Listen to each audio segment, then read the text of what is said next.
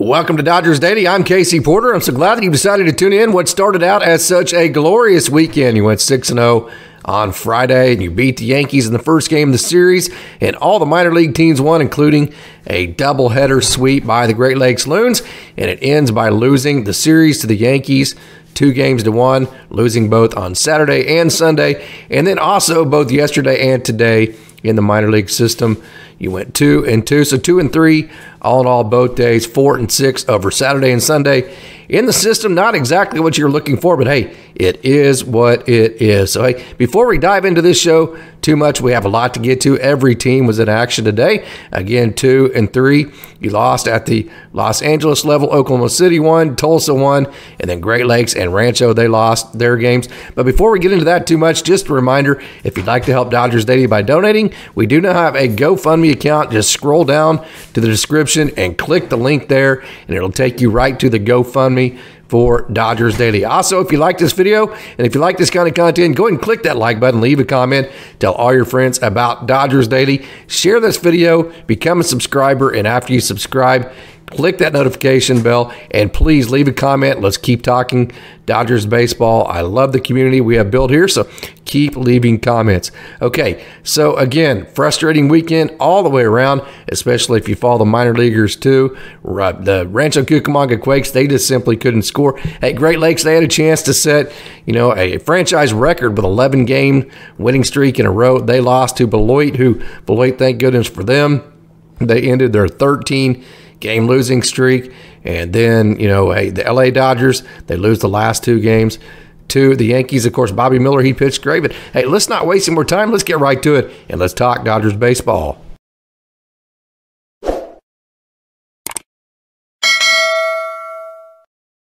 So the Dodgers dropped to 35-25 on the season, 20-10 at home, 15-15 on the road, a place of which the Dodgers will be for the next 6 games, coming up on the road at Cincinnati and then Philadelphia for a quick 6-game road swing on the East Coast there. So, hey, a chance, maybe to make some hay right there. We've talked about that stretch, but again, a disappointing day Sunday. It was exciting to watch Bobby Miller pitch. We're going to get into all about his performance and some of the things that made him so successful. But the offense, man, it just was not there. Okay, just 1 run on the home run by Martinez, just 4 hits. None of the guys 1 through 4 in your lineup had a hit. And boy, anytime the top of your lineup 1 through 4, they don't get hits, it's going to be a very, very, very difficult day. Okay, the Dodgers they didn't have very many people in runners in scoring position, and they did not get a hit with runners in scoring position. They were 0 for 3 with runners in scoring position. Okay, Martinez, he scored the only run with his home run that tied the game. That was home run number 14 for him. He now has hits in 17 of his last 18 games, and he has raised his batting average 38 points since May 19th. Martinez, he has been super hot, and in that time, okay, he has 9 home runs, and he has 20 RBIs, 14 runs scored, and 52 total bases. So not only is he raising his batting average, he's also slugging, and I've talked about this in podcasts before. The Dodgers love versatility. It's very difficult for them to go out and pay a whole lot of money to a guy who just plays one position, and that's only on one side of the ball, which is offense, being a DH. So I guarantee you it was tough for them to do that, but hey, Martinez is that good, and he is proving the club right for doing that, and he has been very, very, very hot, and he tied the game today with his 14th home run of the season. Okay, so that's about it. That's about all you have to talk about with the offense today. Let's talk about the pitching. Bigtime. Bobby Miller was very, very, very good. Okay, let me kind of dive into an adjustment the organization made.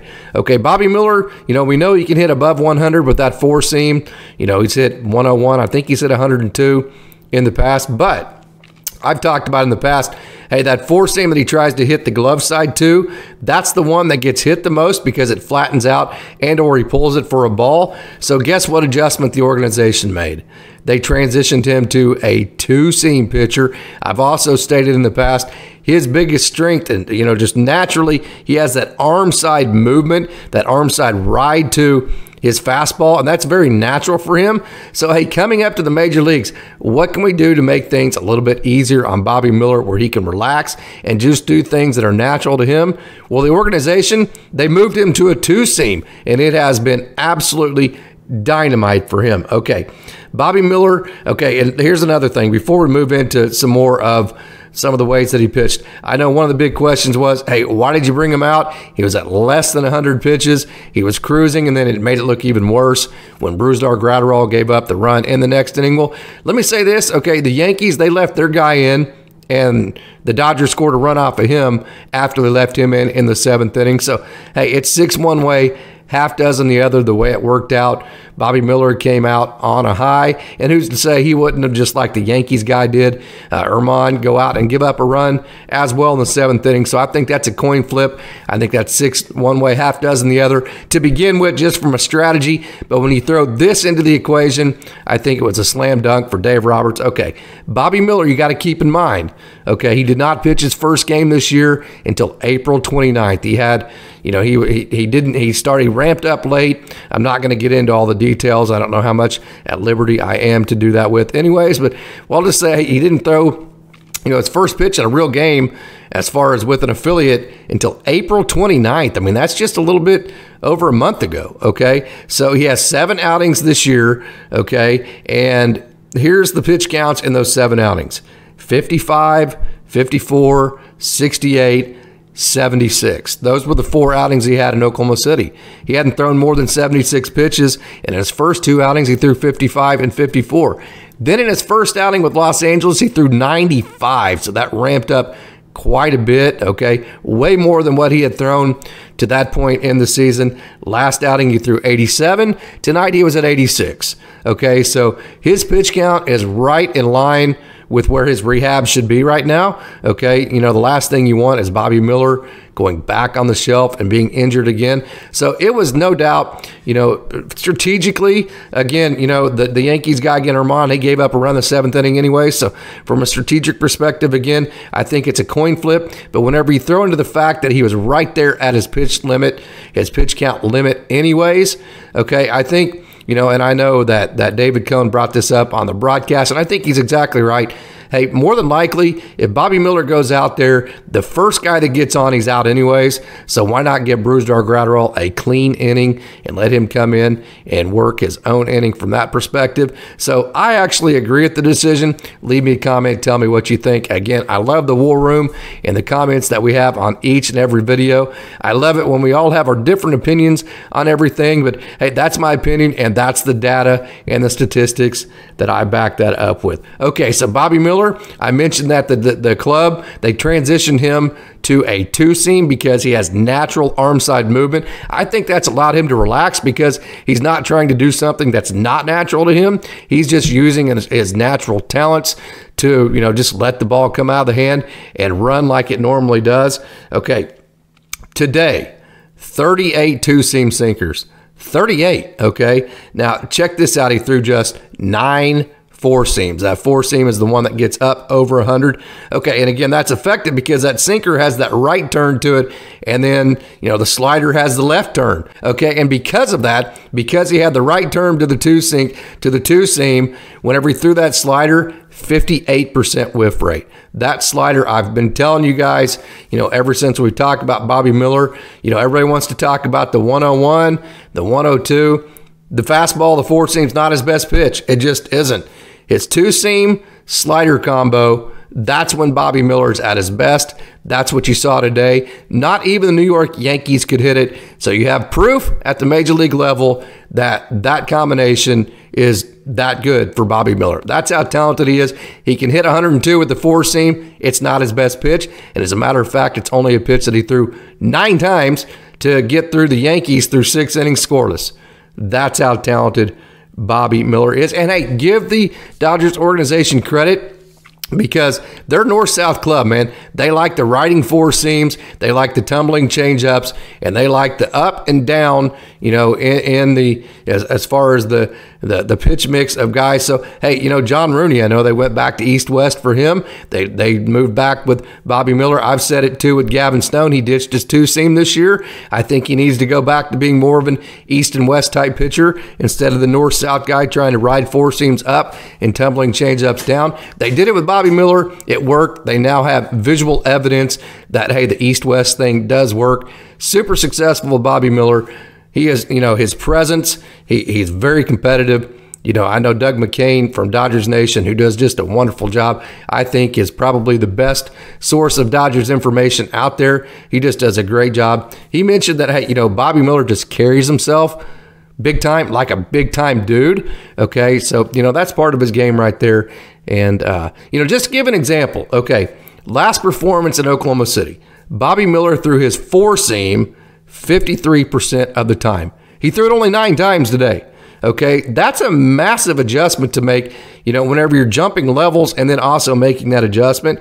Okay, and his last outing in Oklahoma City, he only threw 4 sinkers the entire game. Okay, and the sinkers, what he threw the most today. Okay, he threw 38 of them today. Think about that adjustment that the organization made with him.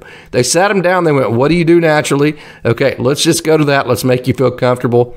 And they did it. They put it in place. They put that plan in place, and they accented his strengths, okay?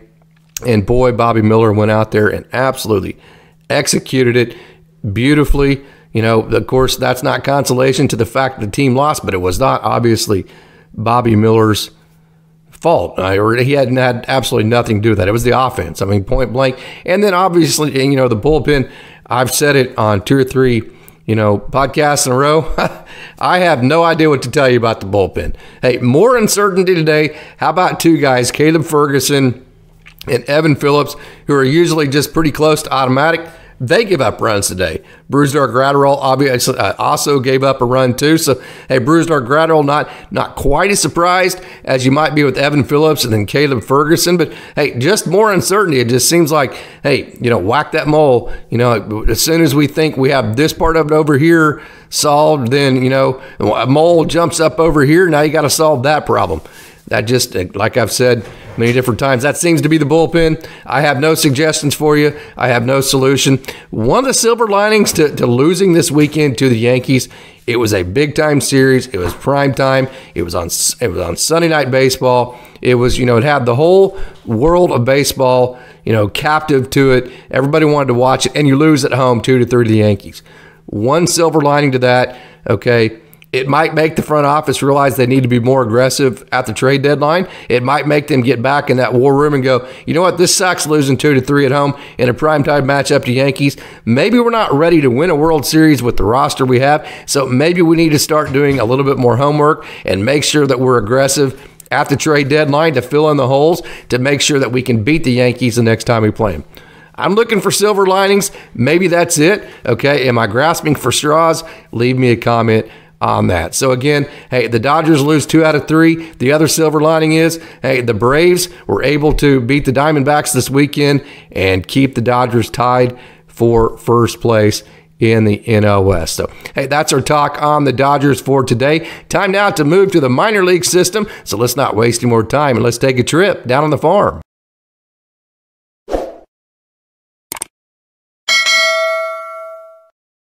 The AAA Oklahoma City Dodgers, they won 7-4 to move their record to 41-16.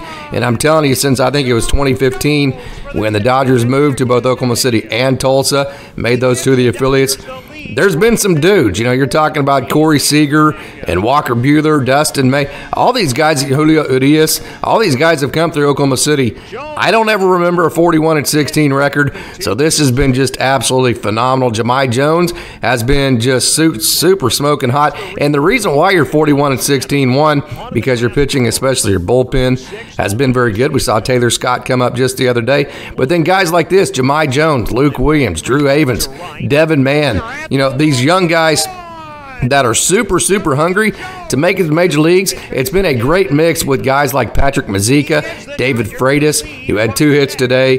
That, it's been a great mix of older guys that are veterans that can kind of, give these younger guys the idea of what it's like to be in the major leagues. And some of these younger guys, like Luke Williams, they have already been in the major leagues, jahmaijones, and they know what it's like. They have that taste, and so that only has added to their hunger. So for that perspective, you have a bunch of super motivated guys that play the game right, guys that just play the game hard, and because of that, you look up and you're 57 games into it, and you've won 41 of them, which is super, super impressive. Again, Drew Avens hit his 5th home run of the season today. Jahmaijones, he hit this home run here. 3rd game in a row, he's hit a home run. Justin Yurchek went 1 for 2.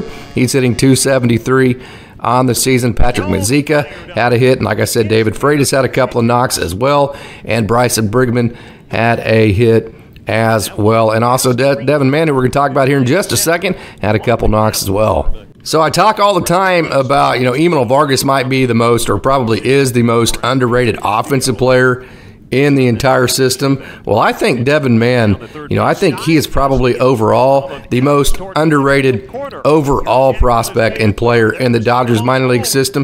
The things that he can do for a team are just absolutely, limitless. He can play every position on the field. He has, other than pitcher and catcher, he's played every position on the field, and not just played every position, but done a good job there. Hey, and just quietly, he's very unassuming. He's not loud. He's not brash. He's not in your face. He's just that kind of Midwestern, laid back type of quiet. And because of that, I think he goes underrated. Okay, he had 2 hits today, including his league-leading 22nd double that you're seeing right here. Hey, the second place guy in the PCL only has 16, so he leads the league in doubles by 6. Okay, and he extended his hit streak, Devin Mann did, to 9 games, and his on-base streak to 24, chasing that 53 of Drew Avens last year. That was awesome to watch when Avens did that. Okay, so, hey, Devin Mann's having a good year. He's hitting .287, OPS 888, so keep up the great work, Devin. So the next part of this is kind of interesting. Hey, I had a chance to talk to the AAA manager, Travisbarbary, this past week, and I asked him one of the specific questions I wanted to get into. Hey, there's been a debate, okay, the ABS system, automatic balls and strikes, the challenge system. So what they're doing in the minor leagues is Tuesday, Wednesday, Thursday, they're actually using the automated balls and strikes, the robo-umps, and then on the weekends, Friday, Saturday, and Sunday, they transition to the challenge system. So I wanted to ask Travisbarbary what he thought about both systems. Hey, do you like the ABS system? Do you like the challenge system better, or just none of it at all? And here was his answer. Personally, I would rather just go with umpires calling the game. Okay. And if we don't do that, the challenge system for me would be the best. Like the ABS just seems, the zone seems very small this year. Walks seemed big last year, didn't it? Yeah, and it's smaller this year for sure. And the walks seem to go up on the first 3 games of the series. And but I like the challenge system. Yeah. That way, you wish it came from the bench instead of the players? No, I think the players. I think they've got the right idea. Like.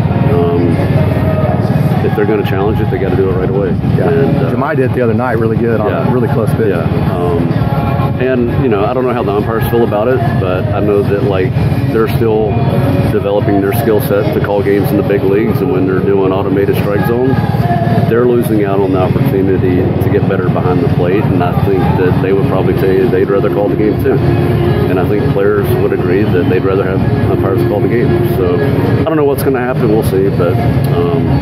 Yeah, it's an adjustment from the first 3 games of the series to the last 3 for sure. Yeah. So Johnny DeLuca just got called up. Congratulations to him. And I had a chance to also talk to him when I went on Wednesday night to AAA Oklahoma City. Okay, and here are some of his thoughts about, at the time, of course, he hadn't been called up yet, but we talked about, hey, you're a Southern Cowboy and you're just one hot streak away from the major league. So how do you keep yourself from having those thoughts and maybe pressing because of that? Okay, here's what he had to say. I mean, it's tough. It's tough, like you said, but just it's so far out of my control. I can't do anything besides go out there and play my game every day and hope for the best, but just, control the controllables. The AA Tulsa Drillers, they continue to roll on and win close games. They scored 2 in the top of the 10th. This game went extra innings.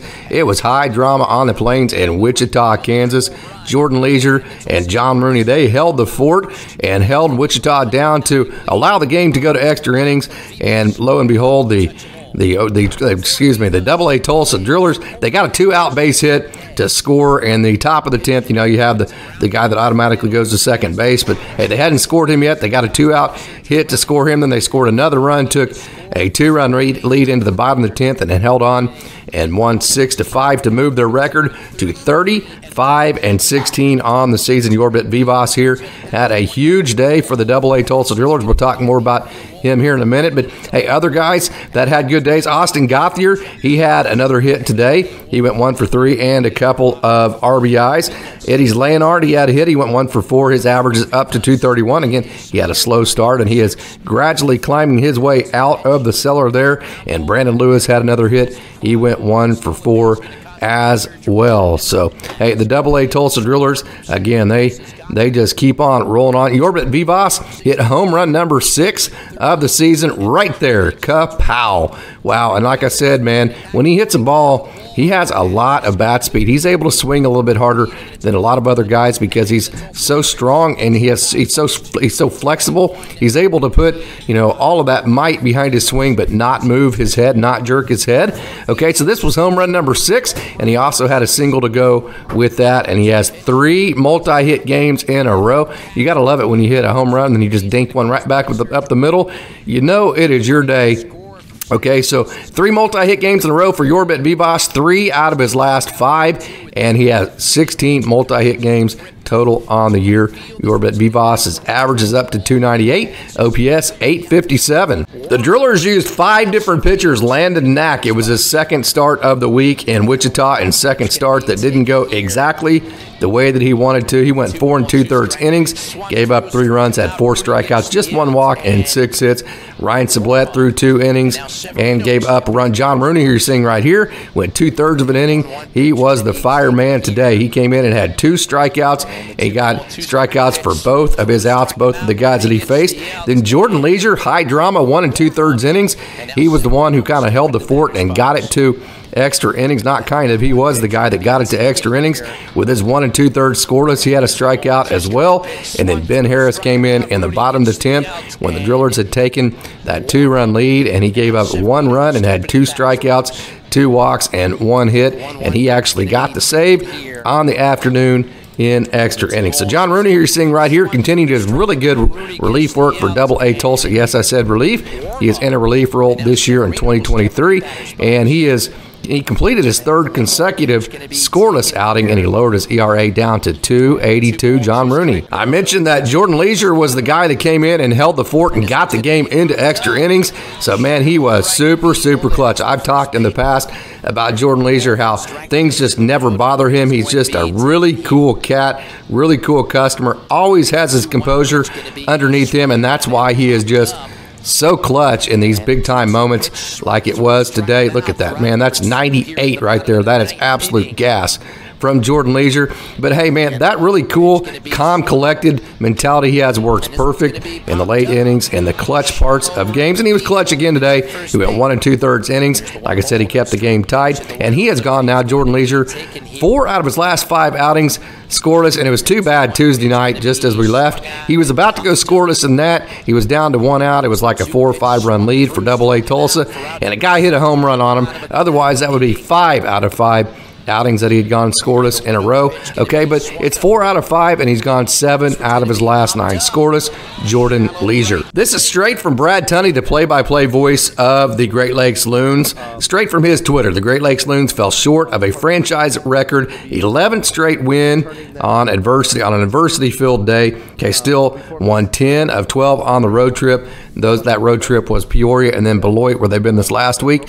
77-34, an extending lead in division from 3 to 7. Magic number for the first half division title is 9 for Great Lakes, returning home 35-16. That is the 4th best record in the minor leagues. Again, that is Brad Tunney, straight from his Twitter. And again, today, it was a day, Beloit had lost 13 games in a row, so it looked like a good day to go ahead and break records, but it did not quite happen today. And the Great Lakes Loons, they fell just short of winning, like I said, that record-setting 11th win in a row. So for the day, okay, the Great Lakes Loons, they did not score, and they only had 5 hits on the day. Jake Vogel had a hit. Yainer Fernandez was the offensive player of the day. He had 2 hits, and then Griffin Lockwoodpowell was the player of the day. He had 2 hits as well. I'm going to go ahead and play that again. Okay, so it was a day where a little bit frustrating, but okay, so who you're looking at right here is Jackdreyer. And Jackdreyer, I'll tell you what, man, he's done a really good job. The young man out of Iowa who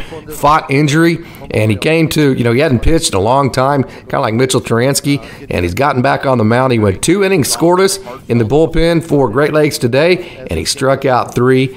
And like I said, having a very good year. His ERA is just 2.33. He hasn't given up a run in his last 5 outings and 12 of his last 13. So, hey, Jackdreyer pitching very well. Keep up the great work. So, Great Lakes lost their starting pitcher, Jan Castro, to illness, right before the first pitch. So, it was an unscheduled bullpen game, which good thing it's on Sunday because you have the Monday off, the scheduled off day for minor leaguers. But that just means the guys in your bullpen, like you're seeing right here, Michaelhobbs, they've got to step up and they've got to extend. That's exactly what Michaelhobbs did. He went 2 innings. He did not give up a run, and he gave up no hits. It was a wonderful outing for the all-time saves leader from St. Mary's. Again, 2 innings, scoreless, no hits. Hobbs has gone scoreless in 6 of his last 7, 9 of his last 11, and 12 of his last 15. So good job, Hobbsy. Way to come through for your team on a day where they needed you because it was an unscheduled bullpen day. Griffin Lockwoodpowell had 2 hits for Great Lakes and has hits in 5 of his last 7 games. The young man out of Central Michigan. I like the fact that he's a big guy. He's a lot of power, but look how short his swing is, and it's very compact, and he can use all fields. He goes the other way with pitches very well, and he can also turn on inside pitches, and he's very versatile. Locke, he can catch, he can play first base, so he can play different positions, something the Dodgers love. And, hey, good compact, short swing, and very powerful Griffin Lockwoodpowell. For the second day in a row, the Rancho Cucamonga Quakes were only able to score 1 run. They lost 6-1 on Saturday. They lost 8-1 on Sunday, so they got outscored 14-2 over the weekend. Hey, sometimes that happens in baseball. You just go through streaks like that. The Quakes had 6 hits on the day. 2 of them were by this young man right here out of Virginia Tech, Nick Biddison. He was the only Quake to have a multi-hit day. Luis Rodriguez, the center fielder, also had a hit. Jorge Puerta, how about his versatility? He was the catcher yesterday, played left field on Sunday, and then Dayton Dooney and Kenneth Betancourt both had hits as well. Hey, the best pitcher of the day, as far as the best performance, at least one of them, Madison Jeffrey, 1 2/3 innings. I've always talked about with Madison, he has the fastball that reaches 100. Very, very good slider. Just get it in the strike zone. How about this? 3 strikeouts and no walks for Madison Jeffrey. He did not give up a run either. That is not coincidental. Hey, when Madison Jeffrey throws strikes, and he is not giving away freebies, he does not give up runs. So it was good to see Madison Jeffrey have a very good outing and stay in the strike zone. And then Yoel Ibarra, you're seeing right here, he threw the last inning of the day, scoreless in 1 inning, and he had a strikeout as well. Chris Campos started for the Rancho Cucamonga Quakes. He went 2 innings, and he gave up 2 runs. He had 2 strikeouts and no walks on the day. So David Tiburcio also pitched as well. So again, hey, not a great Saturday and Sunday for Rancho Cucamonga, but it has been a very good year for them to this point, 32-19 on the season.